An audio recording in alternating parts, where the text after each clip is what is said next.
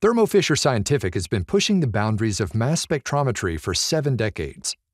Electron transfer dissociation, ETD, is a groundbreaking technique we introduced 20 years ago in our mass spectrometers that's become essential for the characterization of peptides and proteins with post-translational modifications, PTMs.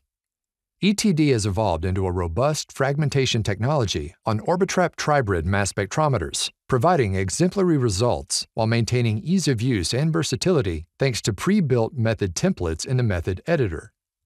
ETD differs from traditional collision-based fragmentation techniques by providing a facile, radical-based fragmentation of the peptide backbone that preserves labile modifications. Preservation of PTMs is crucial in fields like glycosylation analysis, where researchers need to retain modifications to localize the modified amino acids and fully understand glycoprotein structure and function. How does it work in Tribrid mass spectrometers? ETD is an ion-ion reaction that occurs in the high-pressure cell of the dual-cell linear ion trap assembly between a precursor cation and fluoranthene radical anions. ETD results in primarily C and Z-type fragment ions and provides rich, detailed data without fragmenting essential molecular bonds. This makes ETD especially effective for characterizing labile modifications on proteins like those found in glycopeptides and other complex biological samples.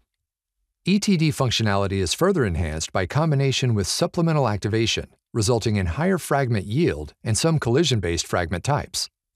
This technique combines the softness of ETD with the energy of collision-induced dissociation, generating a more comprehensive analysis of the sample and offering greater insight into the protein's structure. When it comes to top-down proteomics, ETD excels. By working directly on intact proteins, ETD provides richer, more informative fragmentation compared to traditional collisional-based techniques, helping scientists uncover details that were previously unattainable with traditional collision-based methods.